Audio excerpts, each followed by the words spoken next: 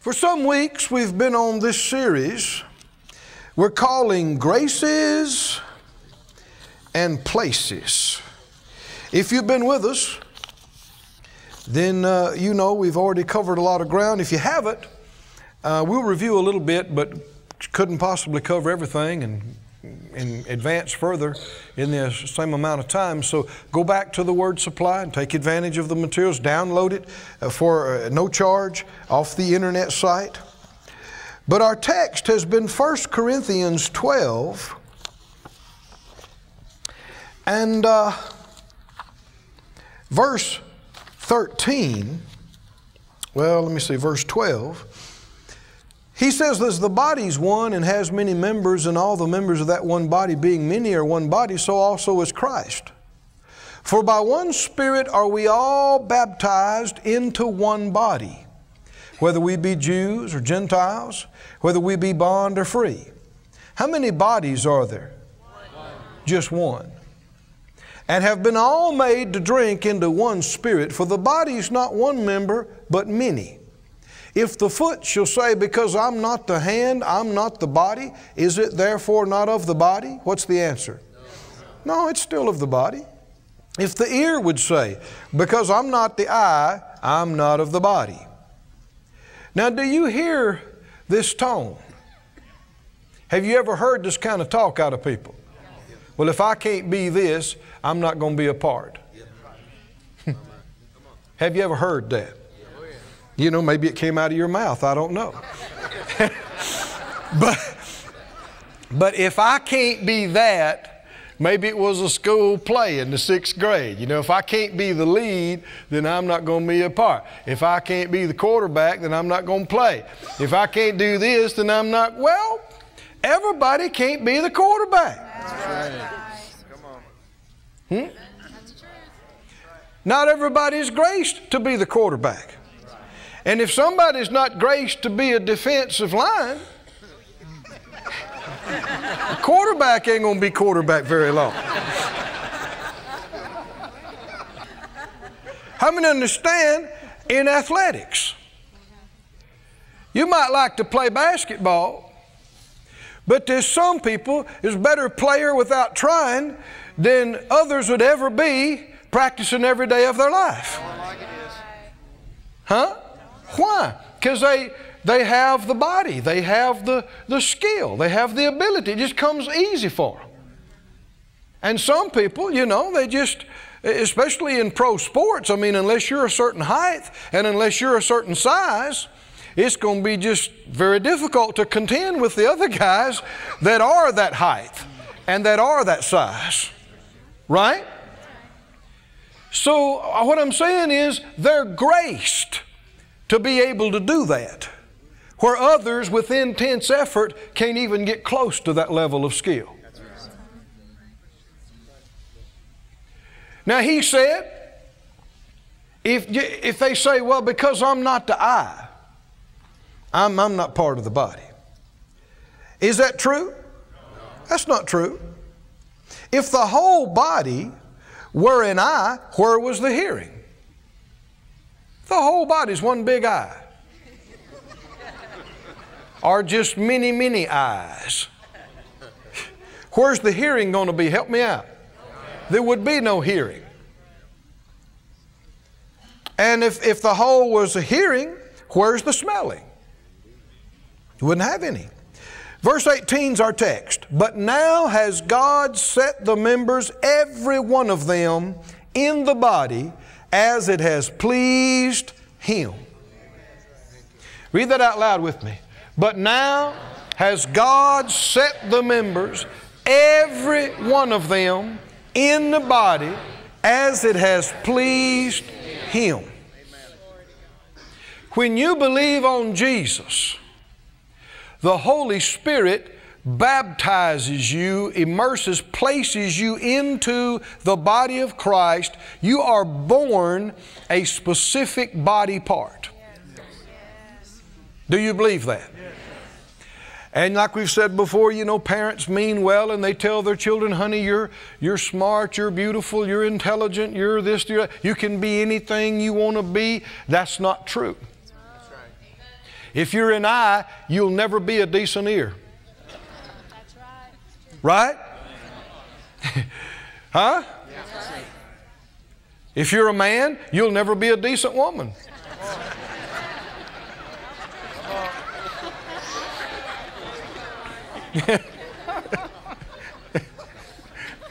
I know that. So I'm not even going to try. I'm going to rejoice in God's choice for me.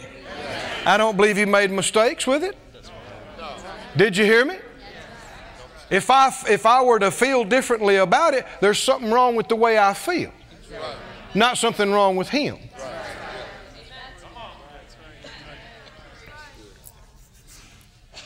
We're not to look to our feelings or to our desires to define us and tell us who and what we are. Believers are to look to the Word to tell you what you are. Right? And if your feelings are contrary, they must submit to what He said and what He's given us. So God has given us all a specific place in His body, the body of Christ, the church. And all of us have received grace or graces that enable us to be the body part we're created to be. Do you believe that? Amen. So it's not really true to tell your young ones you can be anything you want to be when you grow up. No, that's, if you're going to be a Christian, you're going to be a believer, that's already been decided for you. So it's not up to us to decide what we want to be. It's for us to discover what we're already ordained to be. Do you believe that? And we saw that unto every, God has placed every one of us. Did it say every one? Every. Are you back with me there in the text? God has set the members, which one? How many of us? Every one of them in the body, not as it pleased you or your mama or your grandpa, as it pleased who? Him. So you need to have confidence in His choice and faith in what He has predetermined. And we saw also, we took time and went through it and saw that every one of us has been given grace or gifts to fill our place. Let me read these to you. Don't try to turn to them, just listen. 1 Corinthians 7:7 says, every man has his proper gift of God. Ephesians 4:7 says, unto every one of us is given grace. Romans 12:3, God has dealt to every man the measure of faith. 1 Peter 4:10, as every man has received the gift. How many of us have received a gift or grace? Every one of us. If you say, well, I don't have anything, you're wrong. You just haven't discovered it or developed in it. Right? But if you are born again, if you are a child of God, there's a place you fit. Oh, come on now. And in that place, you are graced and gifted to be that part in that body. How many think there ought to be a big priority for every believer to find that place and to do that job? Because nowhere else are you going to fit. And nothing else are you going to be as skilled and able in. So we're talking about graces and places. Somebody said out loud, I have a place. And I have grace. Thanks be unto God. Now we went on talking about how to find and fill your place. We're into that now. And we said you can help identify your place by desires. We found that even God works in us to will and to do of His good pleasure. We saw that where we were born and who we've been around is not an accident. Right? The fact that we're born and live now instead of 100 years ago is not an accident. Associations that God has allowed us, environment, where we've been and who we've been around, all of it was working on us to mold us and sculpt us before we're even aware of it, to be what we're ordained to be and do what we're ordained to do. And then also we touched on this, ease, I'll say it like this, ease and expertise. What do you mean? Well, like we were referring to a little bit ago, you can help identify what you are by your graces.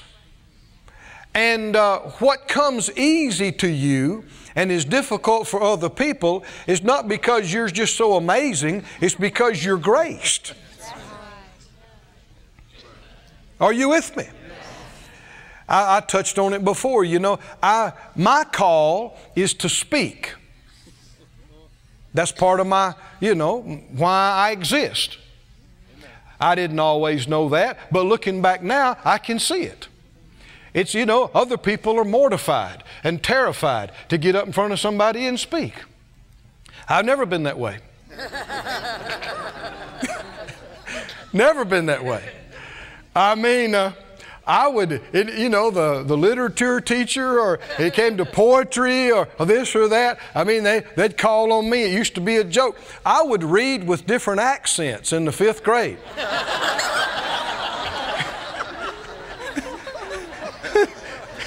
Teacher didn't know what to do with me because I was reading it right. I was just reading it with an accent. One day it's English, one day it's Spanish. I mean, you know. Well, I mean, you can't be too scared if you're doing that kind of stuff, you know. We went to a regional thing with one of the school things, and they were having this election for the state, and they didn't realize it, and nobody was represented from our area. I said, no problem, I'll run. I got up and gave a speech, and they all voted for me, and I won. That's not because I'm so smart or this or that. It's because God had a plan for me to speak. Now, do you understand? I could have prostituted it. I could have used it for something else. And you see this with people all through life, don't you?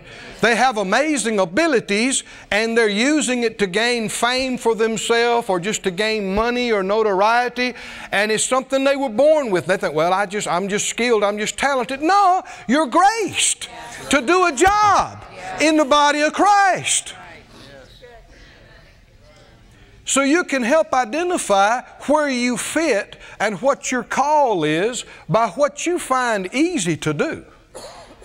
Yeah, I mean, you can do it almost without practicing. I mean, and it just comes natural and easy to you. Expertise and ease. Don't attribute it to yourself. Realize you've been graced.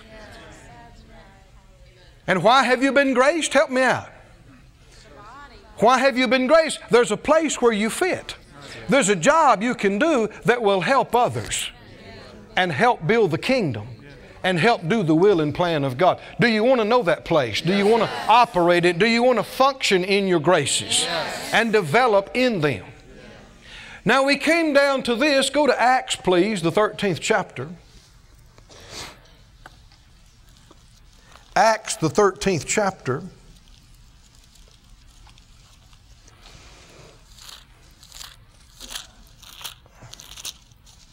And notice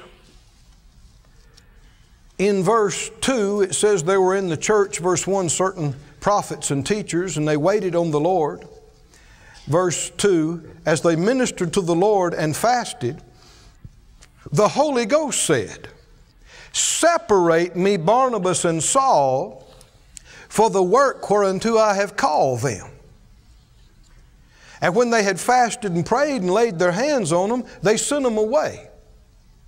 So they, being sent forth by the Holy Ghost, departed to Seleucia, and from thence they sailed to Cyprus. Now, this is not just something they decided to do, and it's not just something these men decided to send them to do. The Holy Ghost sent them. How many know that makes all the difference? Like one fellow said, some are sent and some just went. And you can see the results or lack thereof, depending on which one it was. But did you hear this language? What did the Spirit of God say? Separate unto me these individuals for the work whereunto I've called them. And so we know these individuals are already in the ministry. Barnabas and Saul, now later called Paul. They're already in the ministry, and we see from the previous verse, they're already either a prophet or a teacher or both. And yet, they're not in the ministry that he had called them to, that he had been getting them ready for.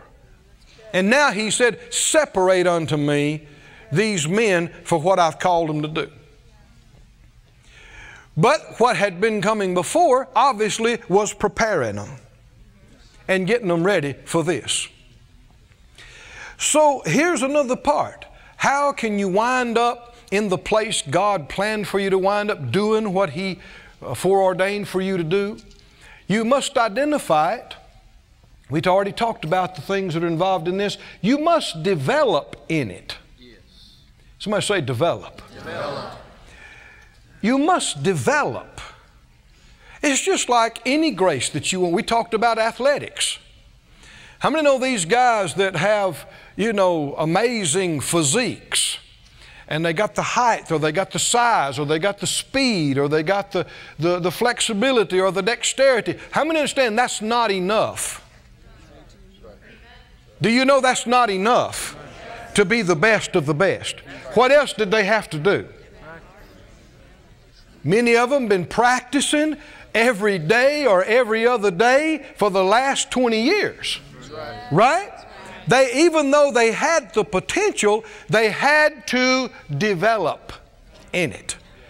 And if you're going to develop in it, you have to separate yourself to it. You have to give yourself to it, which means there's a lot of other things you're not going to be able to do. Separate yourself. Say it out loud. Separate yourself. What does separate mean? You're separated from all of this and to this. Now, we live in a very distracting world, don't we? And there are many voices in this world, and all of them saying something. And how many of the enemy is trying to get you off course? Trying to lead you down a wrong path. Trying to get you involved in things that will entangle you in the affairs of this life to the point you've got nothing left. No time, no money, no energy for God, for His church, for His things. And friend, this is one of the saddest things that's going on the planet right now. There are millions of people.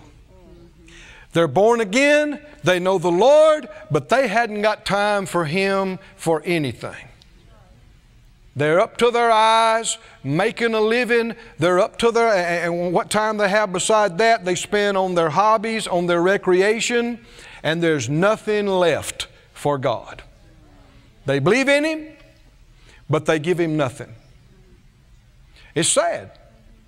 Because your life and my life is about that long. Right? Do we have 20 years to waste? No, you don't. We don't know how much longer before He returns. We don't know what we've got. Either way, you know it's not much. Not much for you before we're out of here. Friend, if you're going to develop in what you're called to be, you've got to give yourself to it. Somebody say, give yourself. Give yourself. Give yourself. The Lord helped me to see this early on in life as a teenager, that if you're going to be good at something, you got to give yourself to it. You got to pay the price that others are not willing to pay. You got to give your time and energy and effort more than a lot of people. A lot of people are satisfied just to live what they consider an acceptable life, and mediocrity is fine with them. I was going to be a fighter. I know that sounds funny to some folks, but I was going to be a full contact. They didn't have the ultimate fighting stuff like they do now, but we had full contact martial arts. And that's what I wanted to be. I got in it when I was 10, and I had been training all through my teenage years, and I was pursuing it. And I was going to go to Okinawa, and I was going to train with the best, and I was going to take the next steps. I believed I could be the full contact champion. And the Lord got a hold of me. Thank you, Lord. That, you know, I could have pursued that, but I wouldn't have done this. I'm so glad that He helped me to see. And I knew in order to develop in that, you got to give yourself to it. I mean, you got to train virtually every day. You got to push when you don't want to push. You got to fight when you're hurt and you're injured and everything else. And when the Lord got a hold of me that wasn't His path and plan for me, and that I was to pursue Him in ministry, it took Him a while to get that across to me. I didn't get it overnight. But when He did, I thought, well, Lord, I'm not going to do any less for You. I mean, I was willing to go to the other side of the world and sit at the feet of who I considered to be the master in this, and to do whatever it took to train and get better. And so, Lord, I'm asking You, do the same for me in Your work.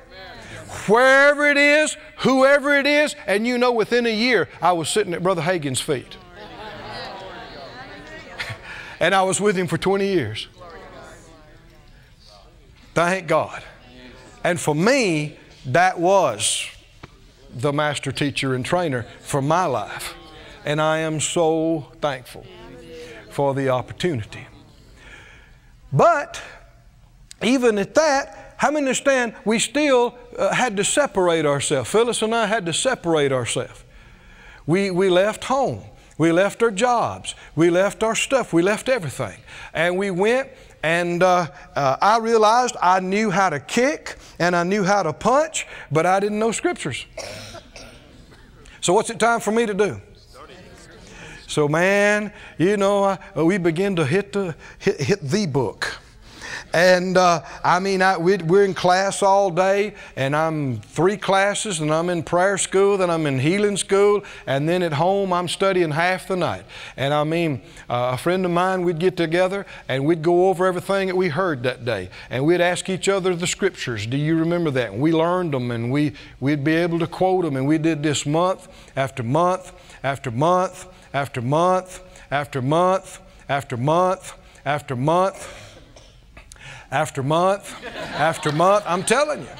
And when school was over, there were some people that were concerned about me. You know, why don't you? Are you going to do this? Are you going to do that? Nobody was asking me to preach. Nobody is offering me any positions.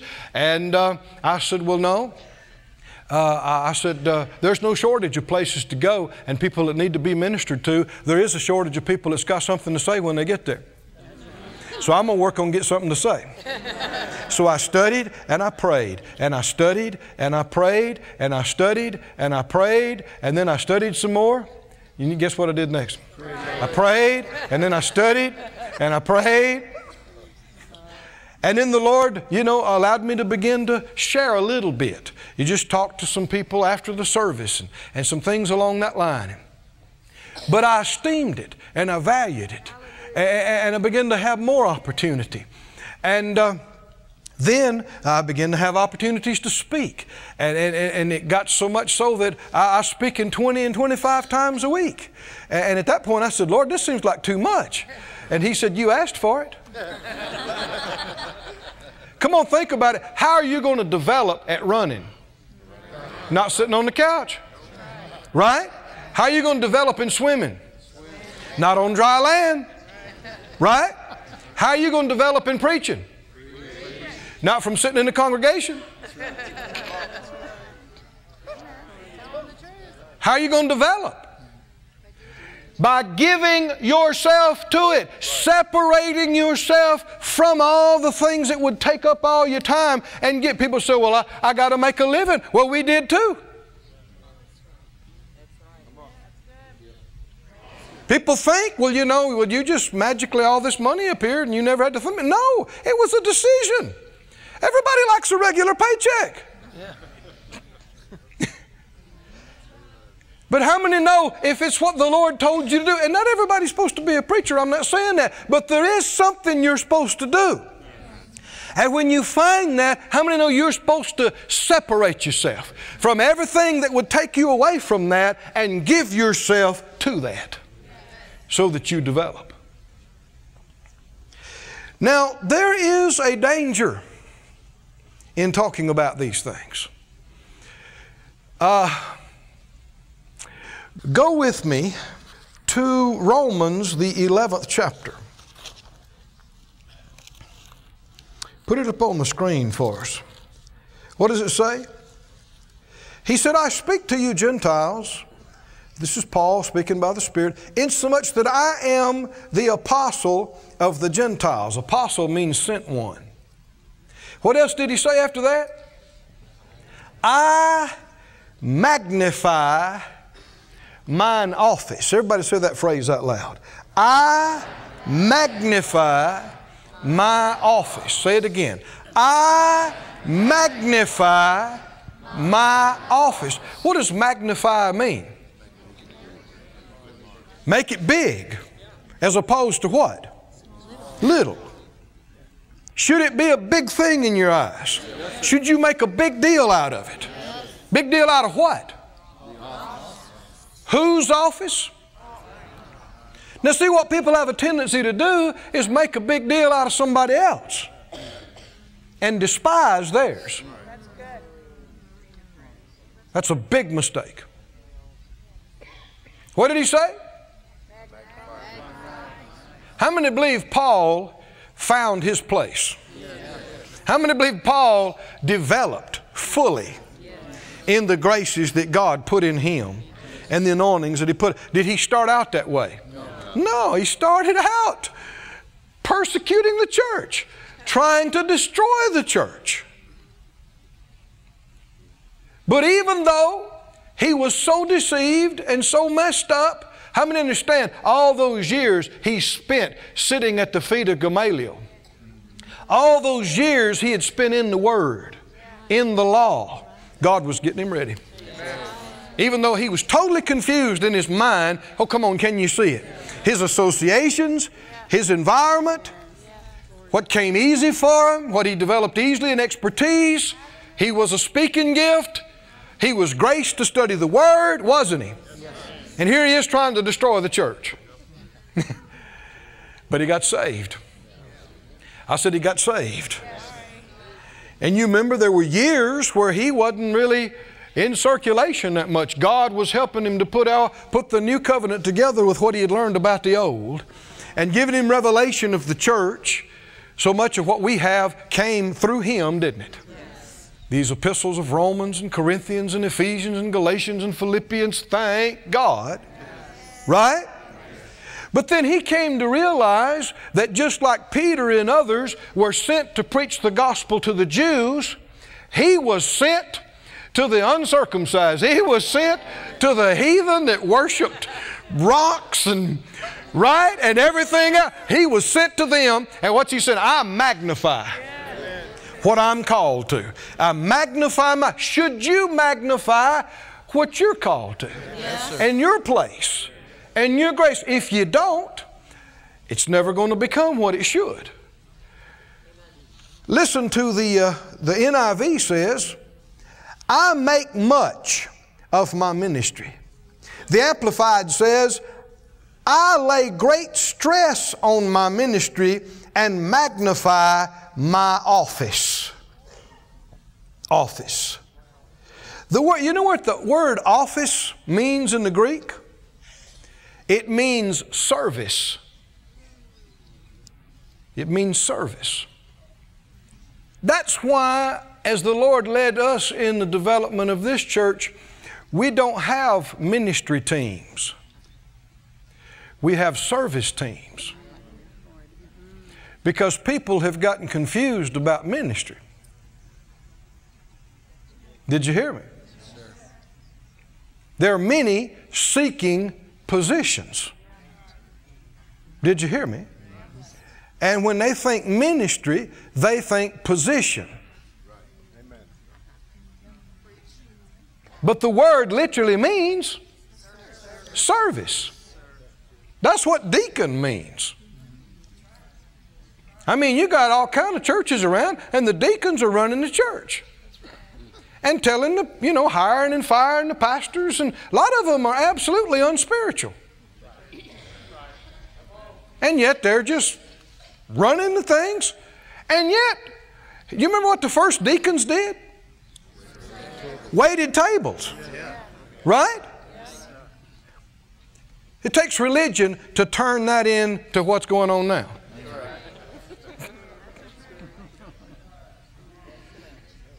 Say it out loud. I am saved, to serve. Say it again. I am saved, to serve. When you're born again, you're made a specific part of the body for why? Help me out. Help me out. To serve. And you are graced with certain spiritual gifts and divine abilities that God has put in you. You may not have found them. You may not have developed in them to any appreciable degree, but they're there. I said they're there. And you can find them and you can develop in them. Tell me why. What are they there for? Why are they there? To serve. To serve. Where is your service? Where are you serving? In the body of Christ. That's why we have service teams all over this church. I'm at work in my service right now. Right? This is my service. And when I hear, you know, Brother Dave reading those testimonies about those people that were down and hopeless and they got a hold of the Word and they came out and they're happy and they're healed. Glory to God, makes me want to shout. Because the Lord used me and I was of some service to them. How many know one of the worst things on the planet is to be useless? I mean, if you go through a day and a week and a month and you're no good to anybody, it's wasted life. How many want not to be useless, but you want to be useful? You want to be of service. You want to be of service to the Lord. You want to be of service to His church. You want to be of service to His people. You want to be of service to your family. How can you be of service? By being what He created you to be and developing in what He put inside you. That, you know, just you after the flesh are not going to be that useful to anybody. I know you didn't want to hear that, but it's just the truth. But what God has called you to be and what He has put in you, that is truly valuable to all of us. And we need you. How many know the body of Christ needs every one of us to be what we were created to be? Needs every one of us doing the service. It is something that has grieved my heart for years. As I have seen what's going on in the body of Christ, there are gaping holes in churches. Gaping holes in ministries. Why? Because people are not in their place. People have left their place. And people are not doing their jobs. And others are having to do their jobs and theirs too. Are you listening? It's sad. Because what if everybody was in their place? What if every child of God was fully hooked, giving everything they're supposed to be giving, doing everything they're supposed to be doing? We'd be taking the world, my friend. We would be taking it exponentially faster than we are now. Well, it's not too late, is it? And we can't, you know, it's not for us to judge anybody else, but it is for us to see that we are doing our service. Now, I'm beginning to get into one of the biggest, most important parts of you finding and filling your place. Do you have a desire, first of all? Is it in your heart? Do you want to find your place? Do you want to develop in your grace? Have a hunger for it. Have a desire. One of the big things is faith. And like always, and faithfulness. If you have faith in something, you value it. You esteem it. What did Paul say about his call, his ministry, his service? What did he say? I magnify. One translation said, I make much of it. Did he esteem it? Is he talking about his service? I know some years ago I've told you this before, but it'll bear repetition. I was in a service, and I came back after having spoken, and I came back through the speaker's room, and I came by some people. There's a young man standing there. He's grinning from ear to ear. And I said, hi. He said, hi. And it was quiet, and somebody was talking to me, and then they left. And he looked over at me. He said, Brother Keith, have you been to the bathrooms? And I said, well, yeah. Earlier I went in there. He said, how was it? I said, it was sparkling. It was great. He said, that's my job. I said, well, you're doing a fine job. He said, thank you, sir. I count it an honor. And the way he said it, and the way the twinkle in his eye, he wasn't trying to put on some false air of humility. He really meant it. Amen. I said he really meant it. And it stuck with me. How many know it is true that it is better to be a doorkeeper in the house of the Lord than to dwell in the tents of wickedness? Right? I want to read that. Put that up on the screen. It says, for a day in your courts is better than 1,000. I had rather be a doorkeeper in the house of my God than to dwell in the tents of wickedness. Listen to the Jewish, complete Jewish Bible. Don't we have that, the CJB, complete Jewish Bible? It says, better a day in your courtyards than 1,000 days elsewhere or anywhere else. Better, now this is what I thought was outstanding. Better just standing at the door of my God's house than living in the tents, and this is talking about lavish places, just standing at the door of the Lord's house and the Lord's things is better than actually living in the lap of luxury of wickedness that has nothing to do with God. That's right. Thank you, Lord. Do you believe that? There are no insignificant body parts. There are no insignificant places. When it comes to the things of God, I mean, in the world, it might not mean anything, but how many know if you pick up a dustpan and do it as unto the Lord, and it's something for His things, it matters. It matters. And the Lord will never forget it. Never forget it. The key is whether you esteem it or not. I said whether you esteem it or not. The question comes, can you lose your place? Can you forfeit your place? And that's a very sobering, serious thought. But the answer from the Scripture is yes. Yes. Let me mention to you two people, Judas and Esau. How many remember them? Judas. Go to Acts, the 1st chapter. Did Judas forfeit his place? Did he give it up? Did somebody make him do it? No. No, they didn't.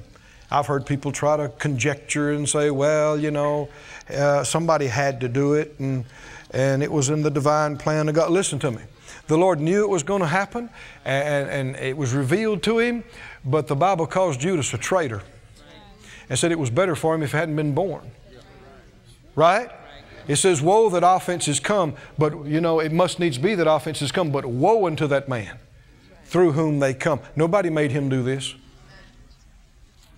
No, he wasn't doing something in conjunction with the request of the Lord. This is absolute betrayal and being a traitor. Isn't it? That's what the Bible said. In Acts 1 and verse 20, what does it say concerning him? It's written in the book of Psalms, and this was them talking about Judas. Let his habitation be desolate, and let no man dwell therein, and his bishopric let another take. The Amplified says, put up the Amplified on that. It says, let another take take his position or overseership. Today's English version says, may someone else take his place of service.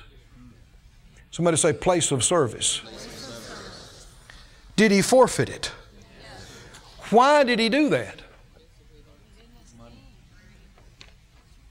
He didn't value what he had. He didn't esteem where he was. You know what he valued more? 30 pieces of silver. Isn't it true? See, if you cease to value the opportunity God has given you to serve in His kingdom, you can forfeit it. You can disqualify yourself. Look in Matthew 6:24. You don't have to turn there. Just put it up on the screen. No, excuse me. I'm moving too fast. Matthew 26:15 is where he did this. Matthew 26:15, he went to the leaders of the Jews and he said, what will you give me? What's on his mind? What will you give me, and I will deliver him to you? And they covenanted with him for 30 pieces of silver. How awful. What was more important to him than the place? Did he have a special place? Yes. A special place? The Bible said the names of the 12 apostles of the Lamb are written forever in the foundations of the heavenly city. I mean, we don't know what kind of place that is. But it should be a lesson for us that when the Lord allows you an opportunity to serve Him, you ought never look at it and despise it. And act like it's nothing. Act like it's no big deal. Act like you can take it or you can leave it. Because if you do, you don't qualify. You're not worthy of it. Did you hear me? I know there's been times as we hired people to come on staff in the ministry, there have been times that people hesitated, because of whatever reasons, if it was a move or if it was a money amount or if it was this or that. And there's been times I was tempted to try to make it easier for them or try to do this or that. And the Lord said, no, you don't. No, you don't. If they're not willing to sacrifice, if they're not willing to do some things to do this, they don't qualify. We've left everything repeatedly. And so you don't think about that, but there are many people that are not willing to. They just are not. If it's going to inconvenience them, if they're going to have to rearrange their life, they won't do it. And if you're that way, you don't qualify. I said, you don't qualify. When the Lord allows you something, allows you to do something, what should you do? Oh, you should magnify your opportunity. And no matter how small your place might seem, you ought to realize if it's in the Lord's things, it don't even compare with anything out in the world. Right? Just to stand at the door of the Lord's house and things is greater than anything that's going on in the world. Right? And you should make much of it. Like that young man, who asked me in the speaker's room, have you been to the bathroom? He was making a big deal out of that. And will he get his reward? The Lord doesn't reward who's the most well-known. He's not rewarding who's seen and known by more people. He's not rewarding who's got their name on something. You know what He rewards? Faithfulness. Faithfulness. How many remember when the Lord talked about, He gave the story of the talents and how one man, had a certain amount, another man had a less amount, another man had a smaller amount. How many know the man with the second less amount got exactly the same words from the Lord as the man that had so much more? Why? Because that's all he had. He was faithful with what he was given. But the man that hid it and buried it, he didn't esteem it, did he? Oh, he just buried that. He just throwed it under something. Go with me to the book of Hebrews. Hebrews 12. Is this important to finding your place? See, one thing leads to another. I said one thing leads to another. You know why I'm standing here tonight in the ministry? Why, we have the oversight of this church. I could look back to numerous things. One of them is I went to a meeting. Are you with me? Yes. I remember it distinctly. The Lord dealt with me to go to a meeting. Didn't even know I was called to the ministry. Had to believe God. Didn't have the money. Didn't know how to do it. But we esteemed it as something important and to make it happen. And we got there and we did it. And while we were there, one thing led to another and led to another. And He showed us this. And He revealed this to us. And in the months to come, that led to something else. And that led to something else. And we wound up in training. And then that led to something else. And then we volunteered to, help arrange chairs and tote books. And that led to something else. And that led to something else. And that led to something else. And then we volunteered to talk to people after the service if they need to get saved or need to be prayed for. And that led to something else. And that led to teaching in the healing school. And that led to teaching in the Bible school. And that led to traveling with Brother Hagin. And that led to this and that led to that. And here we are. What if I'd said all those years ago, it's just a meeting. That's a long ways to go. I don't have the money to get out there. I'm busy. I got to work. You and I wouldn't be looking at each other. See, people despise things as small and trivial and insignificant. It won't matter if I'm on that team or not. They got plenty of people to give. They got plenty of people that clean. They got plenty of people that work with the children. You need to do it more than we need you to do it. Are y'all listening now? If the Lord deals with you to do something, not only is it significant, but it's connected with the call of your life. It's connected to the ultimate place that you're called to. If you never take the first step, you'll never attain to the fullness. One thing leads to another. Such a serious thing to despise the opportunity that God's given you, the places that He's given you. Esau did this. Are you there in Hebrews? Esau did this. Chapter 12, verse 14. Says, follow peace with all men and holiness, without which no man shall see the Lord. Looking diligently, lest any man should what? Should what? Fail of the grace of God. How could you fail of the grace of God? Lest any root of bitterness springing up trouble you, and thereby many be defiled. Lest there be any fornicator or profane person as Esau, who for one morsel of meat sold his birthright. Judas sold out, being one of the 12 apostles of the Lamb, for 30 pieces of silver. Didn't he? Did he magnify his place of service? Did he esteem it? Was he thankful for it? Did he glory that God let him have? No. No, it meant nothing to him. This is how you can lose your place. Esau.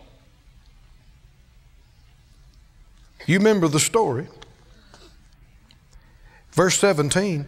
You know how that for one morsel of meat he sold his birthright. You know how that afterward, when he would have inherited the blessing, he was rejected, for he found no place of repentance, though he sought it carefully with tears. Time for us, friend, is very limited. If you're going to develop in the fullness of what God has called you to, some things just take time.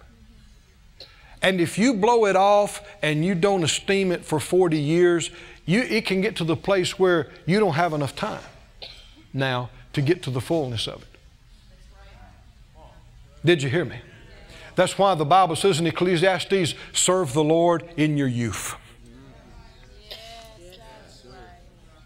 Sir, teach your children, my friends. Teach your young people. Do not mess around and waste your life and change your major 9 times and start over in 5 professions and do this and do that. Find out. Find out. How many know it'd be better if you had to stay on your face for 3 months and find out? And how many understand God's not going to show you the whole plan for your life? He expects you to walk by faith. You know what He's going to do? He's going to give you a step.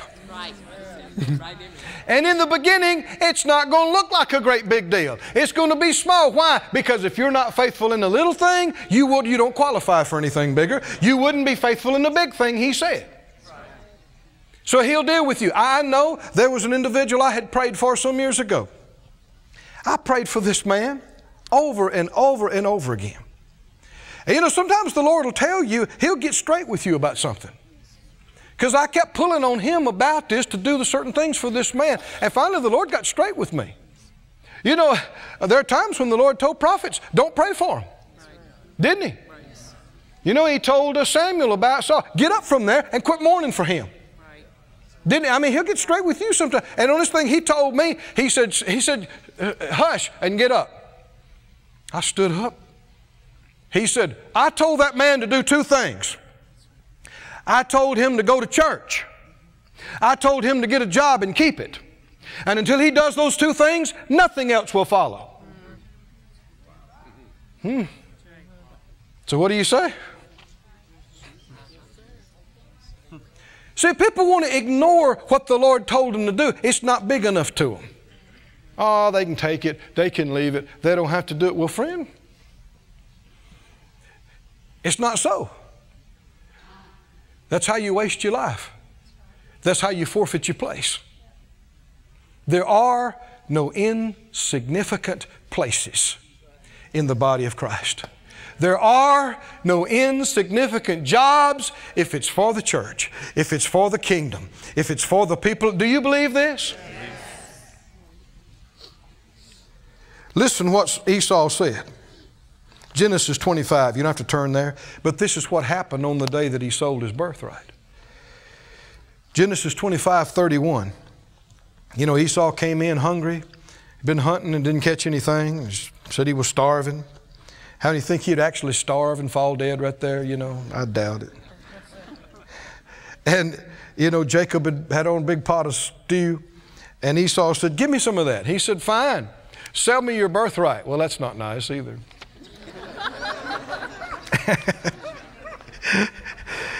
But you know, now get this.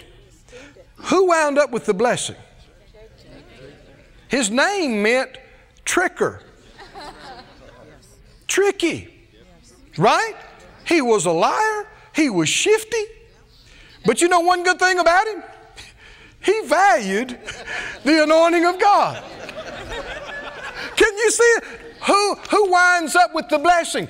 Who does the blessing follow? The guy that used to be the tricker. Not that God was confirming and condoning all that, but at least he did have this. He knew what was important. Right? He knew that if it was God's, it was big. It was important. And he wanted it. He said, well, let me have your birthright. Esau said, look, I'm at a point to die. What profit shall this birthright do me? What good is that? See, birthright, among other things, was spiritual. And he's such a carnal, the Hebrew said profane individual, he sees no value in this spiritual stuff. Fine, great. I'm going to fall out and die here. Sure, you can have it. He said, well, swear to me. And he swore to him and sold his birthright for what? A bowl of stew. So should he have it? No, he should. Somebody doesn't appreciate it any more than that should not have it. Who qualifies for the things of God, my brother and my sister? It's not the person that's the smartest. It's not the person that can sing perfectly. It's not the person with the greatest education. There are people all around more talented than you and me. But you know who gets used of God? You know who? The ones that when they hear about an opportunity to serve God, when they see something, they light up. They go, ooh, that's great. That's important. That's valuable. Person after person that are friends of mine, that are in ministry today and have been blessed so wonderfully. I'm thinking of people that walked away from inheritance. Their family was rich, and it was all to go to them if they'd just do this, and they didn't. They walked away. People that were offered these great positions, and they didn't. They walked away. Why? Because just like Moses, they counted the blessings of God of greater value than all the riches of Egypt. Come on, can you see this? They said, this is what's important. And I am not giving up this for a bowl of soup or for 30 pieces of silver. Are y'all with me, friends? Yes, I'm not doing it. This is number one. This is important.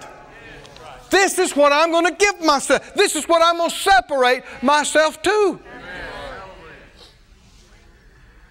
I was in another state a few months back ministering. And I was waiting on the Lord and praying. And it came up in my heart. And I realized, we hear these testimonies, that even through our ministry, some people that had never heard some of these things in their lifetime. And I realized there's a lot of people on the planet have never heard one good message about faith or healing or prosperity, those kind of things.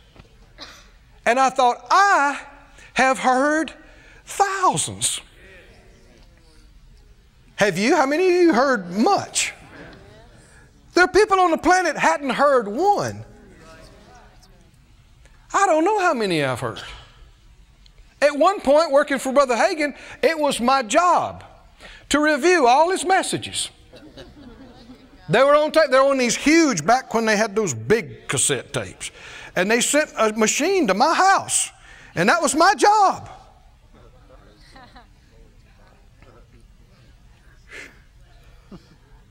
Thousands upon thousands upon thousands. And I just began to weep. I said, God, why me?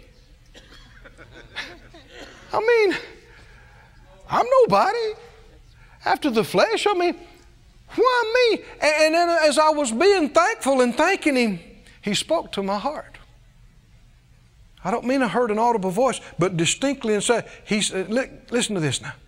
He said, I knew you would value it. I knew you would value it. I remember one of the first times I heard something on faith that was really anointed. Oh man, I didn't understand half of what they said, but it set off something in my spirit, and I thought, I like that. Well, what about it? I don't know, but I like it. What does it mean? I don't really know, but I want some more. And I began to try to share it with my friends, and friend after friend acted like I was crazy. I see a lot of nodding going around all over the place. I said, man, you got to hear this. Did you know we have been redeemed from the curse of the law? They said, the curse of what? I said, listen, you got to listen. So I asked them next week, hey, did you hear it? No, I hadn't got around to it yet. Huh? Man, this is life changing. You got to hear this 2 weeks later, 3 weeks later. And then finally said, yeah, I listened to part of it. And you could tell it just made no impression on them at all. What does that mean? They saw no value in it. No value in it. I said, oh, thank you, Lord, for giving me a heart to value it. Giving me enough understanding to distinguish and see that it was precious and valuable. He said something that he said, I also knew you'd do something with it. And because of that, He gave me more. And He gave me more. And He gave me more. How many want more? Huh? How are you going to get more? Help me out. How are you going to get more? Go to Luke 16 in closing.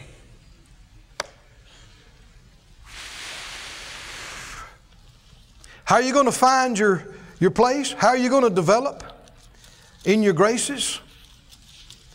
It begins with small things. It begins with little things. One thing leads to another. Leads to another. Luke 16, verse 10.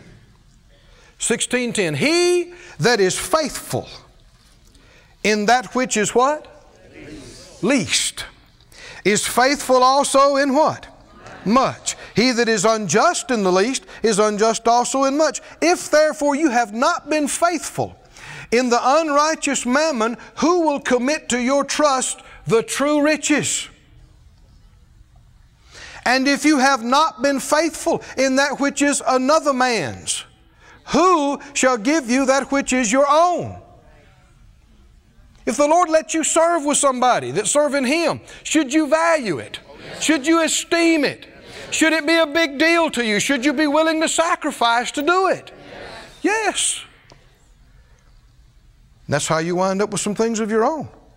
Verse 13, no servant can serve two masters. Either he will love the one and, hate the one and love the other, or else he'll hold to the one and do what? Do what? Despise the other. You cannot serve God and mammon. See, that's what Judas tried to do. You can't. You'll pick one. And he did. And despised the other. The Pharisees that were covetous heard all these things, and they derided him. And he said to them, you are they which justify yourselves before men, but God knows your hearts. For that which is highly esteemed among men is abomination in the sight of God. Is he talking about two very different value systems?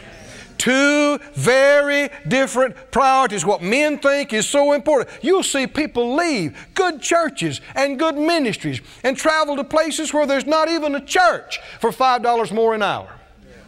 Happens all the time. You'll see people pull their children out, places where they had opportunity to serve.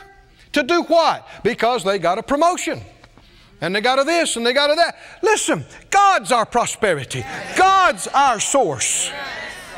And when it requires you sacrificing your ability to serve the kingdom, that can't be God. That's right. I said it can't be God. That's right. Can't be God. And there'll come some things where you have to make choices.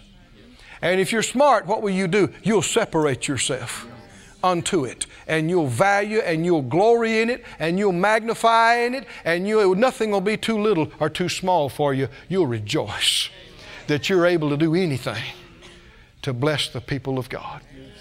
Stand on your feet, everybody.